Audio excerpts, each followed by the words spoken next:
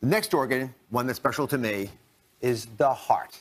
And here we think that red palm oil might play a role in keeping these heart arteries open. Again, the heart's a majestic organ that's perfused by these little blood vessels. The question then becomes, how do we get more blood through those vessels? So I've got a little demonstration here. And Bryce, I'd love you to help explain to us why this oil, which has saturated fats in it, right, still can be beneficial and help protect the heart. Okay, so here are two arteries for everyone to get oriented. Two arteries, they're matching arteries. And just see the little whitest stuff in here? That's the plaque.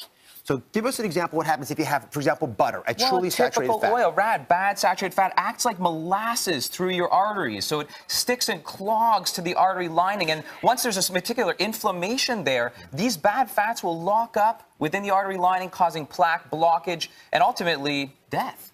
Yeah, which is why we talk about the problems with saturated fat.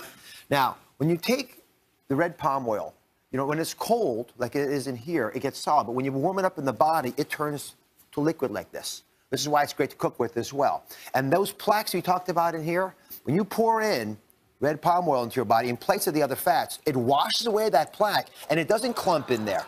So you literally end up with a very different appearance. Yeah.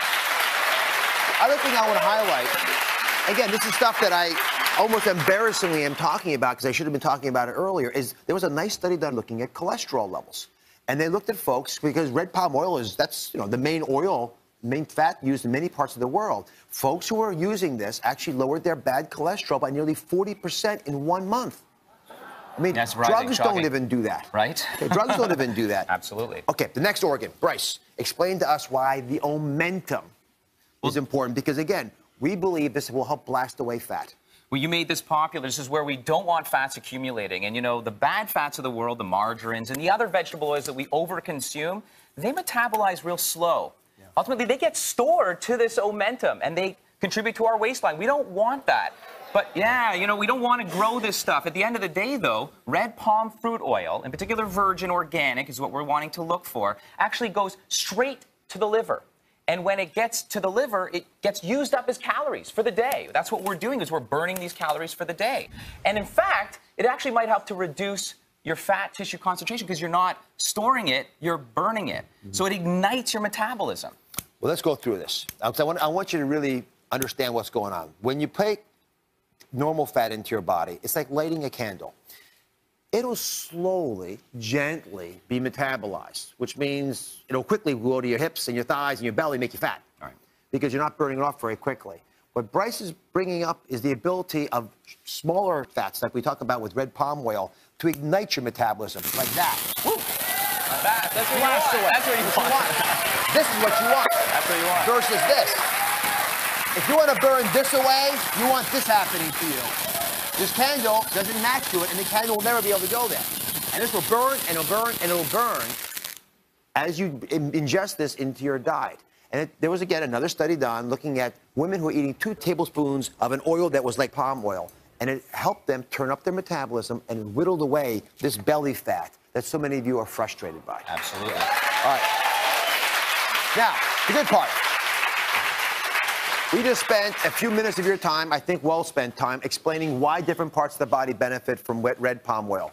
But the key is, how is it used around the world, and how are we going to use it in America? Because I think this will be the most popular new product we talk about this year in this country. It's going to change the way we cook. So what are walk me through your favorite ways of using the oil. This is the thing. It's super easy, all right? So remember, at room temperature, it's semi-solid, and that's great to spread on your bread, for example, even to put on a little bit of, yams or potatoes. This is one of my favorite, a dusk oatmeal, all right? It's red, so throw some goji berries in there and amplify that antioxidant protection, but in itself, if all you have is the red palm fruit oil at home and some oatmeal, you know what? This is going to help protect you for the day. And what do you call this, dusk? Yeah, well, it's, from dusk to dawn, Oh. So this is my red color oatmeal. Oh, that's good. And you don't get that bitterness to it, right? No, not at all. You have oatmeal at dusk? Well, it's a healthier carbohydrate. It's a slow-releasing carbohydrate as opposed to any other snack. So I'm exercising at night often.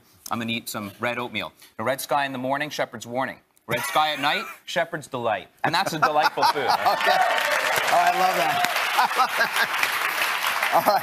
And finally, we talked a little bit about different ways of replacing butter and margarines, but one of the biggest advantages is you can cook with this oil because it's not going to get destroyed by the high heat. Absolutely.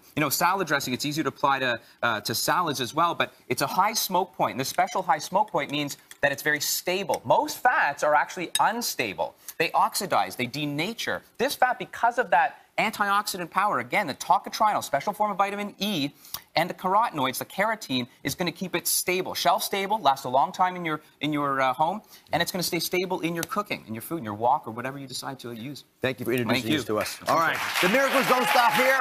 The number one thing keeping you from being productive in 2013 is your lack of sleep. I've got a brand new miracle to get you to bed tonight.